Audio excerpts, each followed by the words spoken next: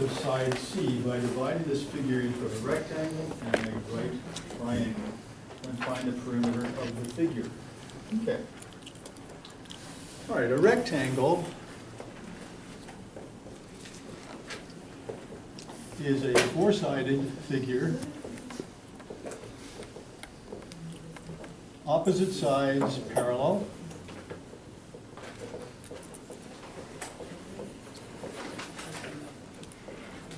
and opposite sides equal.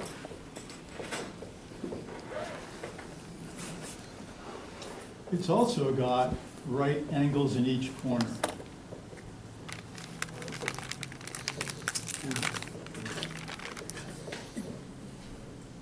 Now, do you see anything like that? Every one of you, no matter where you're looking, says yes. Because this room is filled with rectangles. Okay? Rectangle, desk, rectangle, paper, rectangle, cell phone, rectangle, especially iPhones. Nothing but rectangles, okay?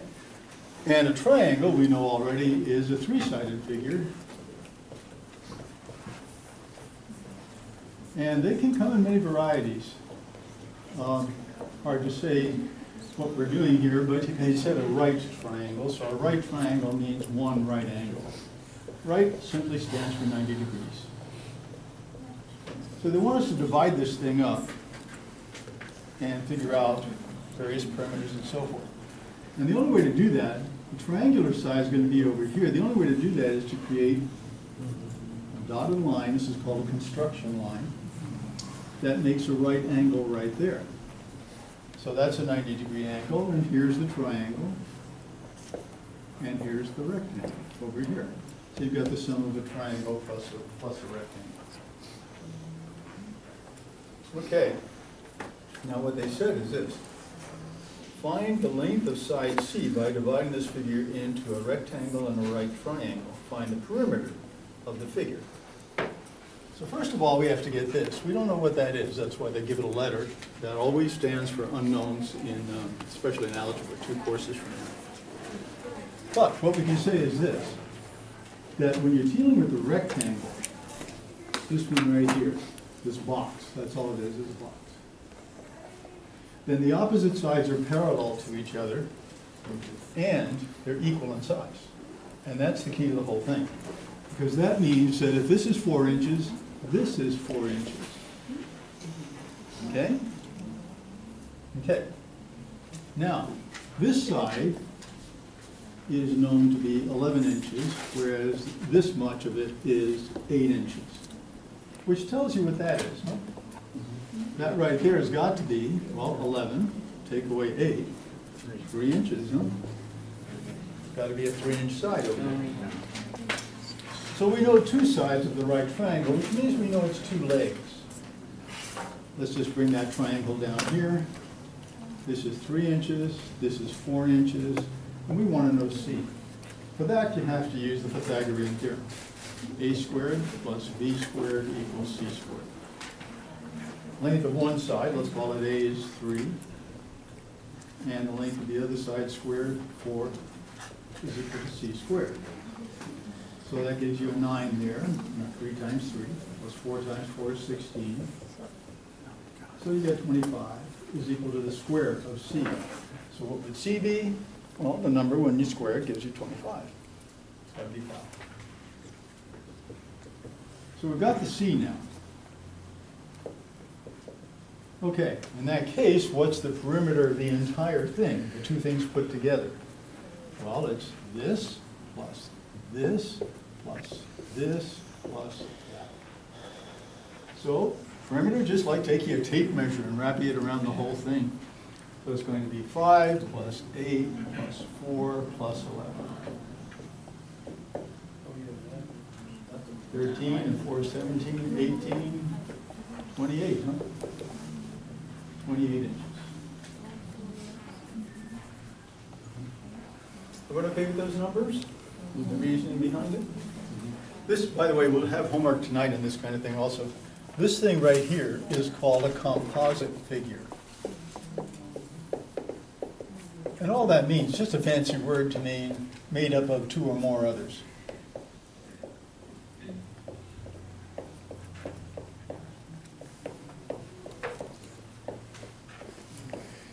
and the others are simpler. In this case, you have a rectangle and a triangle glued together, so to speak, to form this thing, which looks like that. There's actually a name for that. We'll get to it today. It's one of the basic shapes, two-dimensional shapes. This is known as a quadrilateral. Quadrilateral simply means four sides, 1, 2, 3, 4. And that's one of the rare quadrilaterals that has become popular in recent times. It's known as a trapezoid. Okay, any other questions? 79. Yeah, 79? Exactly.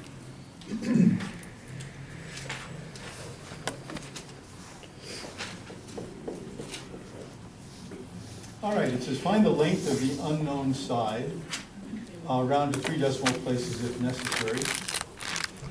In this case, they say one leg, they give you a right triangle. They tell you that one leg is 12 inches and the hypotenuse is 22 inches. And so we have a leg that we don't know. We'll call it A. And they say round to 3 decimal places. Okay. Again, the only thing you can work with when you're dealing with right triangles is what Pythagoras did 2,500 years ago. Square, the sum of the squares of the two legs is equal to the square of the hypotenuse. So it would look like this. One leg we'll call A, so square it, plus the other one squared, which is 12 squared, equals 22 squared. Okay, now we put the numbers in, see what we got. A squared, 12 squared is 144. Most of us got that from our 12s tables, huh? But 22 squared, we didn't have 22 tables. So, you know what happens. Out comes the electronics. Now, I have an X squared button on mine, which is very nice.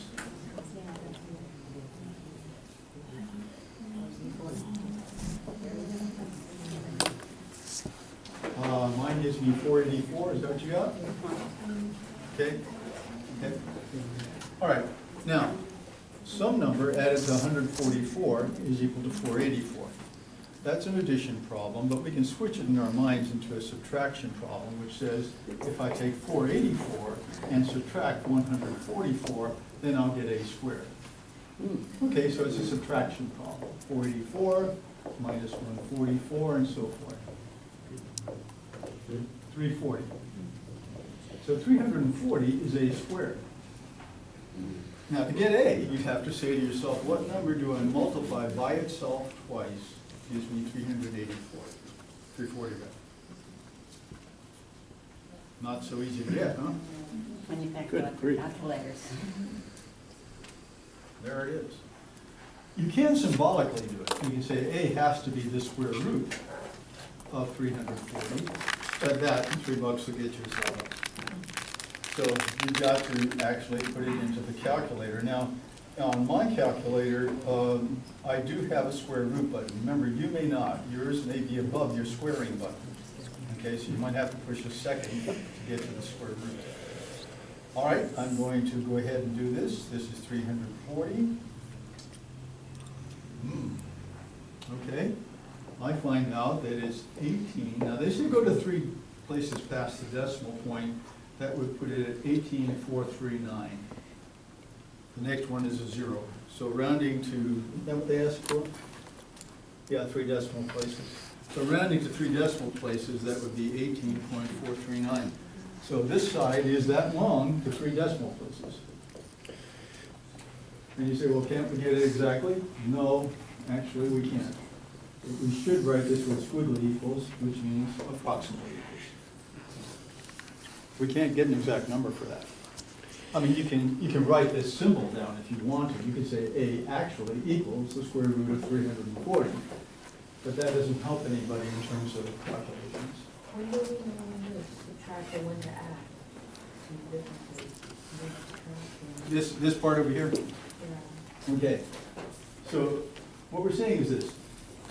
I've got some number and I don't know what it is, A squared. And I'm adding that to 144 to get 484. Well, to find out what that number is, if I subtract 144 from both sides, then you can see what happens. It drops out here, and I get my A squared. That's what I'm looking for. And that's the difference between 484 and 144, which is what we calculated. So, not this year. So So that means it's a subtraction process. Because the only way to get rid of the plus 144 over here is subtract 144. And you do that on both sides, and you've got your 340. Form with A, B, and C, and square, but to know that you got the C is the larger number on the triangle? It is, yeah, that will always be the largest of the three, that's true. Okay. But that doesn't help you too much to get the A and the B. I mean, you still got to go through a square root process to find it. You know it's going to be less than 22, that's for sure, but that's all you know. How would it be less than 22? Because that C is the longest number, the largest number, rather. That's not easy to answer. Sorry, you're just going to have to accept that C is the largest number. The two legs are always shorter than the hypotenuse. Can you do number 47? 47? Yeah. Okay.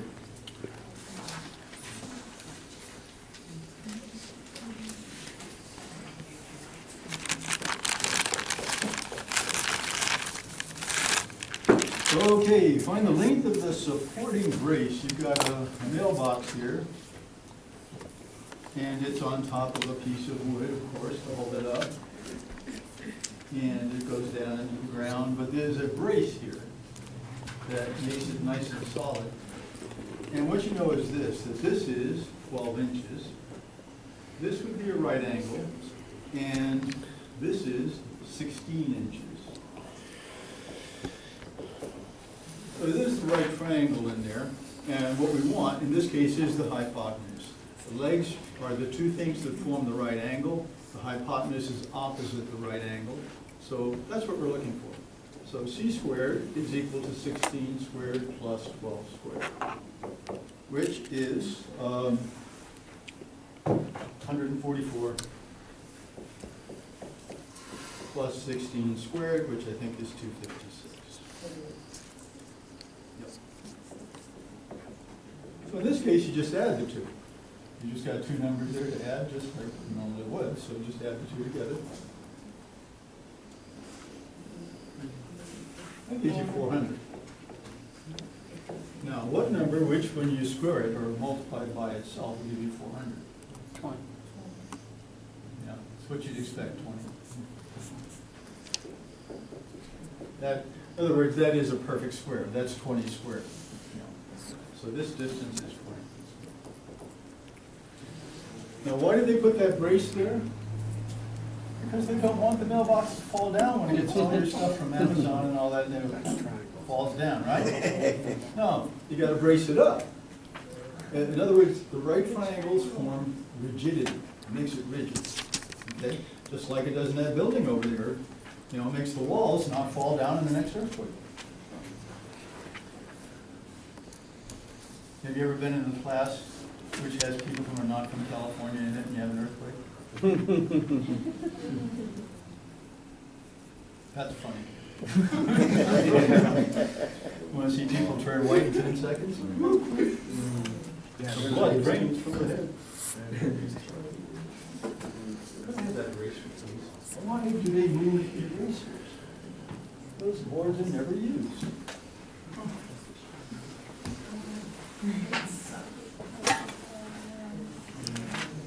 Okay. Any others in the homework? 20?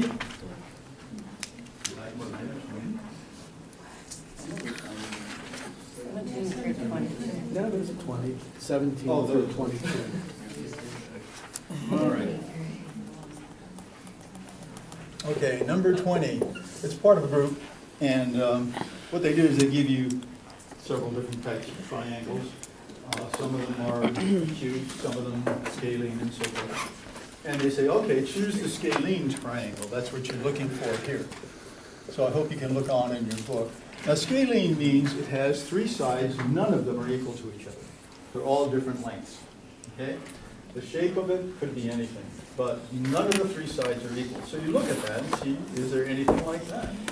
Well, the little tick marks are what give you the idea of what's going on. In B, you have two sides equal. In C, you have three sides equal.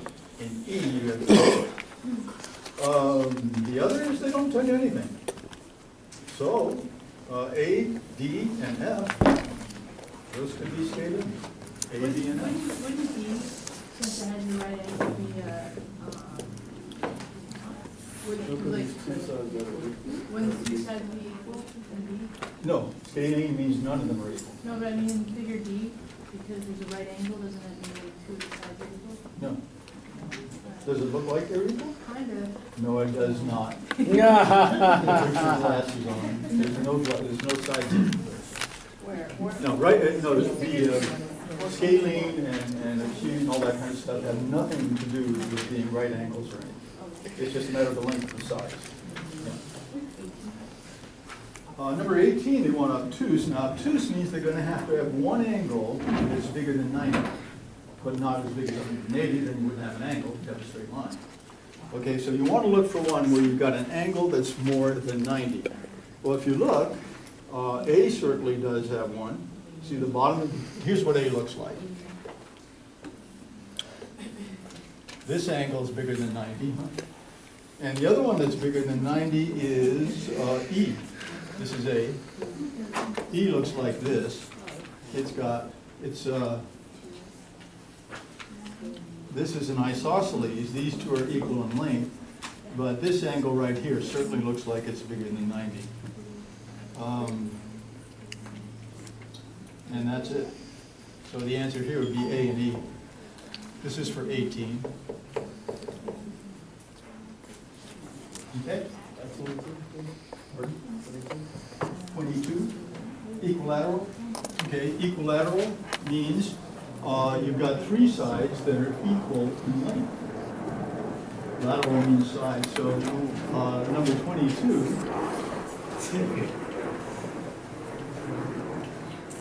So you look again at the pictures. Well, okay, no. See, you can exclude these right away because these mean. Excuse me. Scaling means none of them are equal in length, so it can't be A, it can't be D, and it can't be F. And 18 is, that has nothing to do with anything. So 22 is equilateral.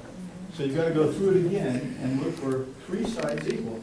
Well, luckily the little tick marks show you that. There's only one that has that, and that's C. C. Yeah. C. All right. Any others? Last one, degrees, number 11. Number 11. Okay, it says find the measures of angles A and B.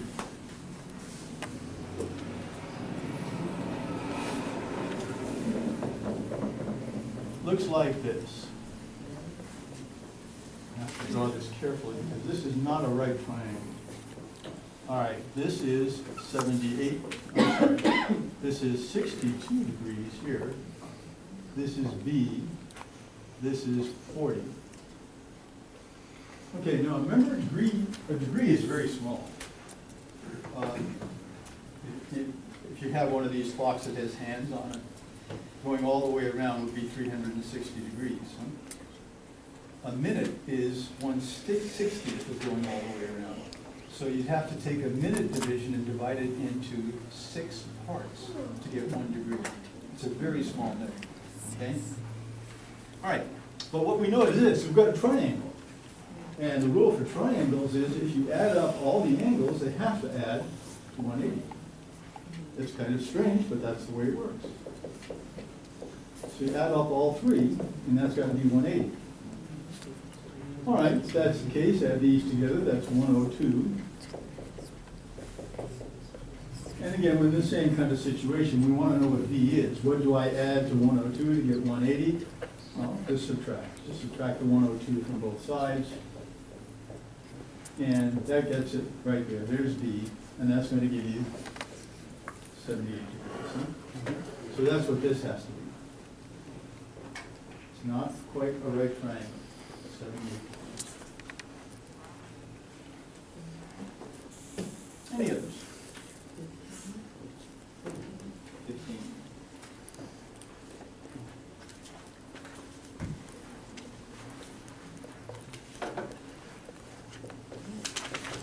Okay. A horizontal line, and they form a triangle by doing that. See, these figures, whether they're four-sided figures or three-sided figures, are all formed by line segments. And they simply put lines together at different angles, and they get these things called triangles and rectangles and so forth. This is 68 degrees, this is B, this is A, and this one down here is 40 degrees. So they want to know what A and B are. And this has to do with some of the definitions we did yesterday. If you have two lines meeting at a point there, and they're not perpendicular to each other, these are called vertical angles. This one and this one are vertical, and they're always equal. So therefore, A has to equal 40. And now you know what A is, and you know what this is, so you can do the same thing we did over here, and that is add up all three. 68 plus 40 plus B, that's got to equal 180. So this gives you 108 plus B equals 180. Again, subtracting from both sides gives you 108 from 80, or 180 rather, is 72. So that's 72 degrees.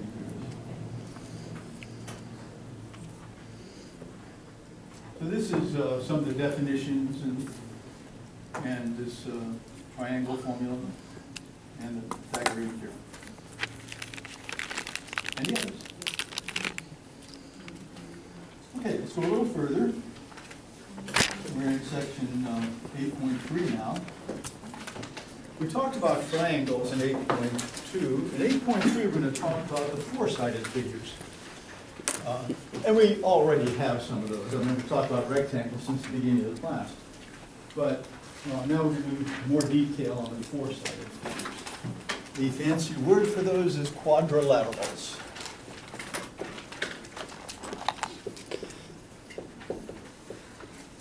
Again, most of this stuff comes from Greek, and this is Roman. This is the Roman for four, and laterals means side.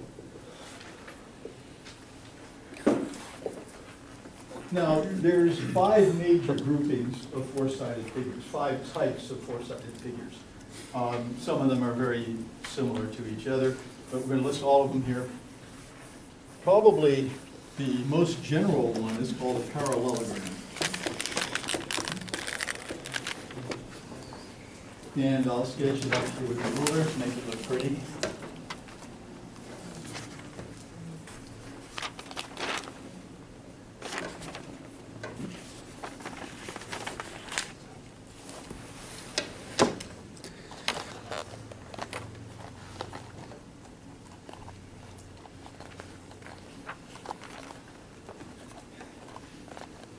Okay. Now, the reason it's called a parallelogram is because the opposite sides are parallel to each other. So these are railroad tracks going that way, these are railroad tracks going up that way. So opposite sides parallel. Now, it's also true that because they have opposite sides parallel, then the opposite sides are the same length. So if we're going to use the tick marks, I'll use one tick mark for the smaller one. These two are the same length, and a double tick mark for the larger one. Okay, the next version of that, and it is actually a subcategory of that, is the rectangle. And a rectangle is a parallelogram with 90-degree angles at the corners. So it's just a matter of it not leaning, that's all. That's an easy way to put it. It doesn't lean the way the parallelogram does. Looks like this.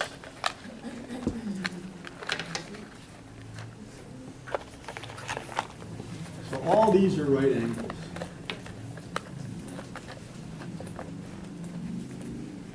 Still, opposite sides are the same length.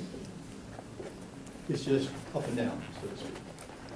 Now, a special version of the rectangle is called a square. And then you have a rectangle, but its sides, all 4 sides are the same length.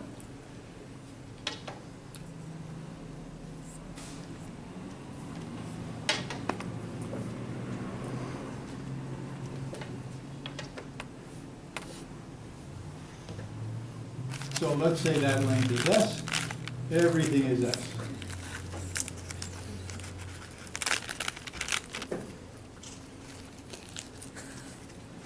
And, you know, we've worked with these quite a bit. You've seen them all over the place. All right, the next one is called a rhombus. And that's a square that's leaning.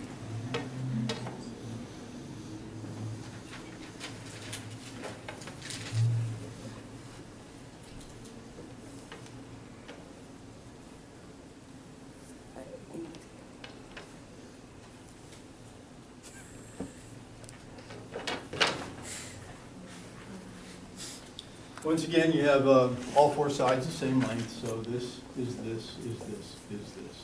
But you don't have 90-degree angles in there as you do with the square. And finally, the last one, which has become popular recently, is called the trapezoid. I think these names largely come from Greek and stuff like that, so it's a little hard to trace them all. Now, a trapezoid is different. It can look irregular, so to speak. With a trapezoid, you've got two sides that are parallel, but not necessarily the same length. And two sides that are not the same length and not parallel. So, in general, a trapezoid looks something like this. Now, I tried to make it so that these are leaning at different angles here. So there's the only thing there's nothing the same length here. It's just that the top side, which we'll call A, and the bottom side, and both A and B are called bases.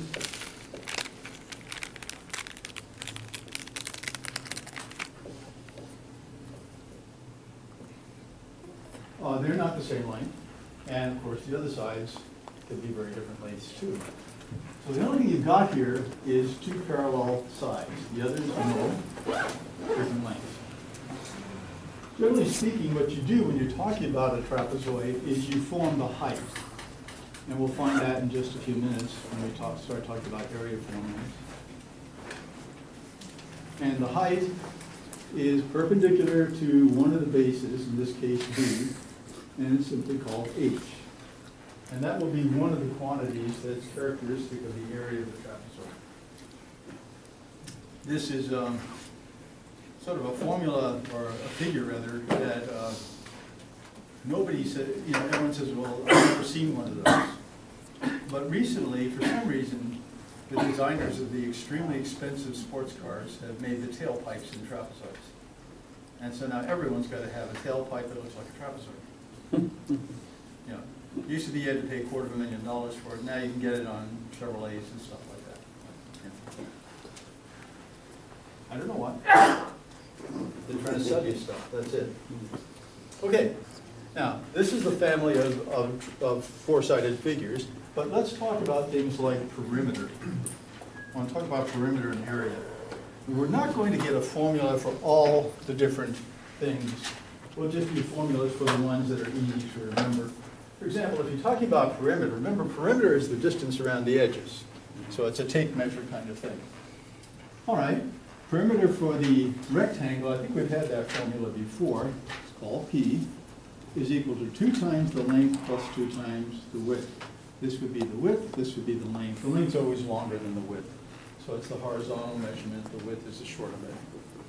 Well, you can see all you're doing is taking this length, plus this length, plus this width, and there's the formula for it. You're just doubling those two, adding them together, here's your perimeter. Square is even easier. This would be S plus S plus S plus S, which is 4 times S.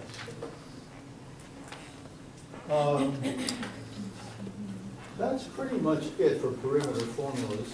I mean, you can manufacture a formula for a triangle and so forth, but it doesn't, there's nothing tricky about it. There's nothing wonderful. So they don't make any other formulas for perimeters. How would you use something like this? They're very simple. Suppose you have a very long rectangle like this, a bar, so to speak. And this is something like 9 inches, and this is 6 feet. The perimeter for this would be 2 times the length. Well, the length is in feet, and the width is in inches. Not a good idea to combine those. Generally speaking, they want them all in one unit. So 6 feet, let's convert that. 6 feet, the conversion factor would have feet down here, inches up here. And this is a conversion between inches and feet, so 1 foot would be 12 inches. And canceling feet, it's 6 times 12. Yeah. Okay, 6 times 12, that's 72 inches. So that's this thing in inches. So 2 times the length would be 2 times 72, plus 2 times the width would be 2 times 9. And that's 144 plus 18, 162 inches. That's the perimeter for that rectangle.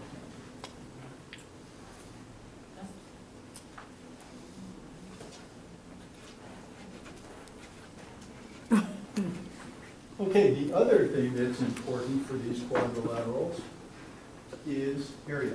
And again, we don't have formulas for all the areas, we only have a few. It's nice, because, you know, in your test, not this Friday, but next Friday, you'll need to have these formulas down. So let's start with things like the simple ones. First of all, let's talk about the meaning of area, because that's something we haven't spent a lot of time with. It's the number of square units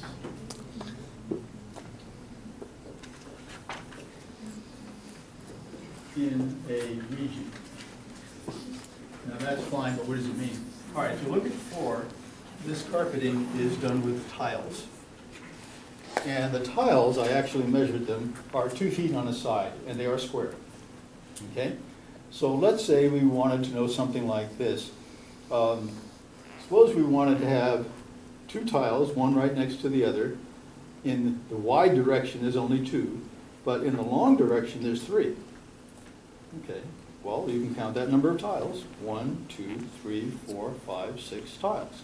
3 that way, 2 this way, huh? Okay, so there's 6 square units in that particular region. All right. If you want to see a picture of it, it looks something like this. This, of course, is not to scale. Be something like this. This is 2 feet. This is 2 feet. And the question is, how many square feet do we have? 1, 2, 3, 4, 5, 6. 6 square feet. And it would be written that way, by the way. It would be written SQFT. Or the other way to do it is, you can put foot there and then put a little exponent next to it, which is also read square feet. So area is always in square feet, whereas perimeter is always in just feet, or in this case, inches. All right, so for the rectangle, let's go back here and do the area. If it has side length, so the length side is L and the width side is W. Question is, how many square units can I fit in there? Just simply the product of L times W, which is exactly what would happen over here. We have 2 of these squares here, and we have 3 of these squares here. So 2 times 3, there it is, 6 square feet. So you just multiply length times width.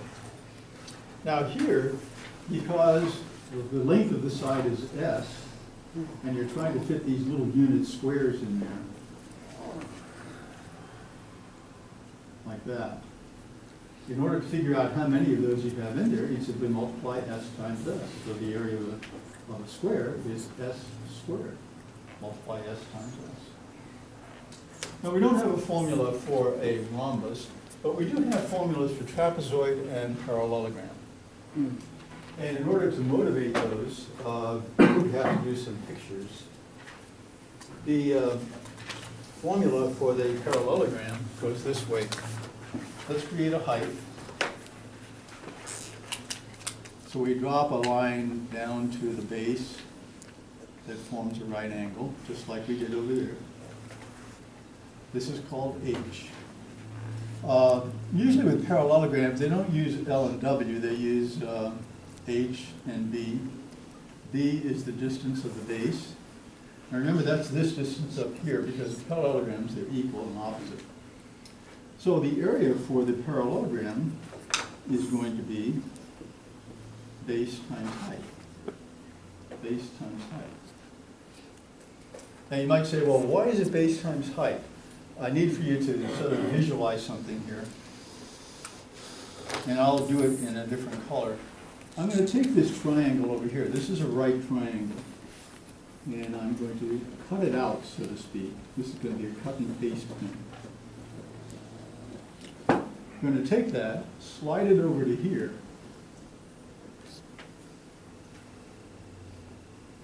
And now, just look at what's left. All of a sudden, you've got a rectangle.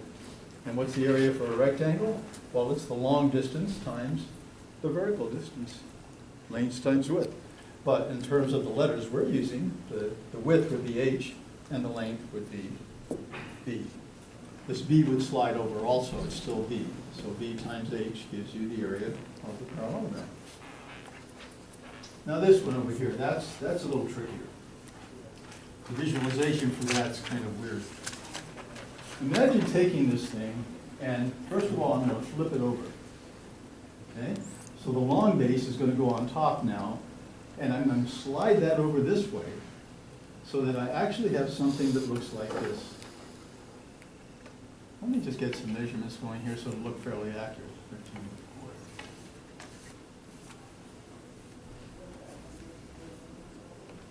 And the short base will be down here. And that's 9.5.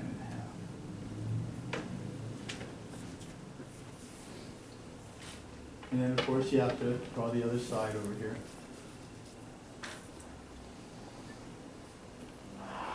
Now, all we've got is two trapezoids here. They're identical. One is flipped over and slid over that way, huh? So you got two figures. But what do you have here? Well, you've actually got one large figure, huh? And that one large figure is a parallelogram. Strange but true. So this would be A down here now. This would be B up there. And still, the height is that much right there, huh?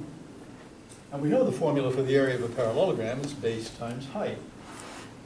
Okay, so the area of this large figure, I'll call it area L for the large figure, is going to be the base times the height, but the base is B plus A. Multiply that by the height. Okay, that's the entire thing. Now, we don't want to know that entire thing. We want to know one of these. We don't want to know two of these. So the area for the trapezoid is actually 1/2 of that. And that's the most complex formula in terms of area. Okay, how do you use them? Well, as far as we're concerned, we just plug numbers into letters. So it's not a complicated thing at all. Let's do some examples here.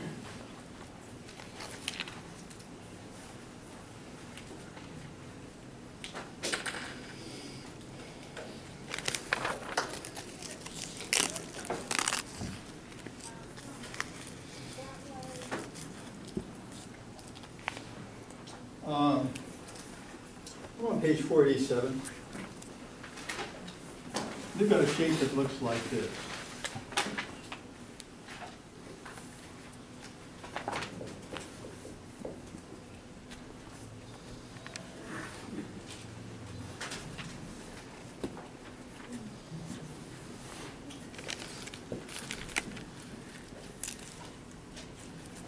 Okay, now it's turned on end, but the important thing is to recognize that it is a trapezoid.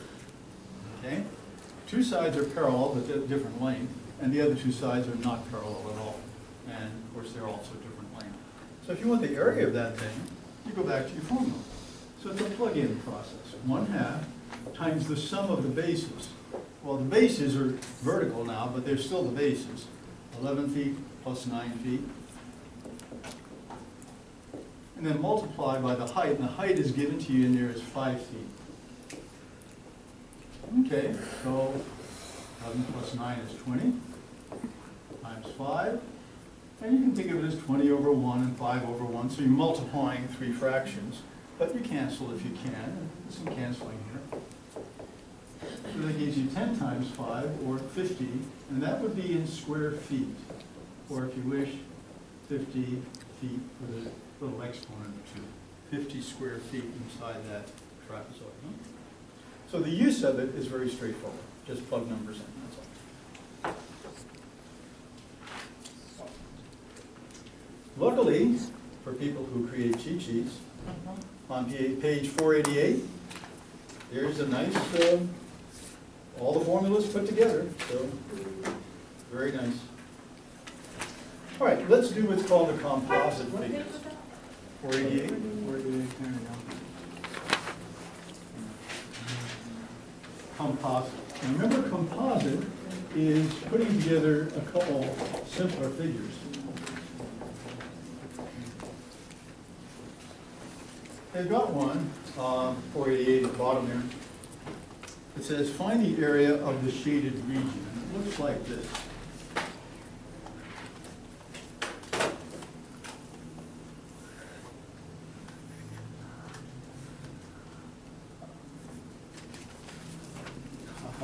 And they give you some dimensions here. This is 3 feet. I'm sorry, 3 meters. They want to use meters in here. This is 6 meters. This is 8 meters. And this one up here is 16 meters. They want the area of the shaded region. Now here's where you have to use some cleverness. Huh? You say, well, I could break this down into some triangles and so forth. Yeah, but if you do that, you don't have enough data there to actually figure out the area of those triangles. So that's not the way to go. Strange but true. What you do is imagine a bigger figure, like this. If I simply connect these two down here, I've got a rectangle. Now, is it possible to get the area of that rectangle? Sure. The area of the rectangle is just simply a product of the length times the width, which means 8 times 16, whatever that turns out to be. We'll calculate it in a minute. All right, but that is the entire thing. It's not just the shaded part, it's also this part in here, which is not shaded. So if we can figure out that that thing in there is a trapezoid, we can get the area of the trapezoid and subtract it from this area. So that's what you do in composite figures. You play around with adding and subtracting areas. So the area of the trapezoid is going to be 1/2 times the sum of the bases. Well, here's base 1, 16. Here's base 2, 6. 16 plus 6. Times the height, but the height is given right there is 3. Okay, so that's 1/2 of 6 plus 16 is 22 times 3. Again, some canceling there. You get 33, and that would be square feet, or meters rather, square meters. Okay, 8 times 16, 128, and that's again in square meters. Okay, so subtracting this trapezoid from the rectangle would be 128 minus 33.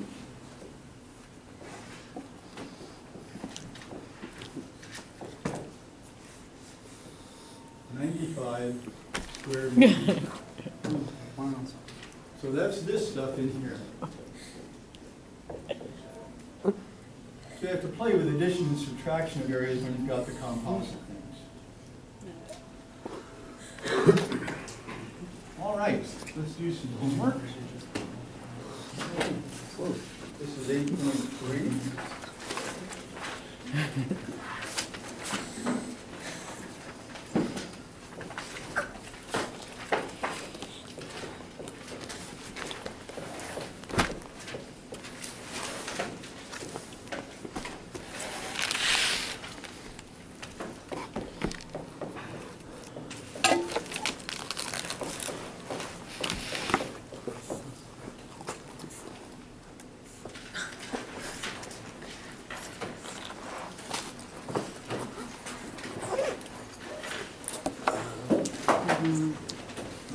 Is that 45 or 43?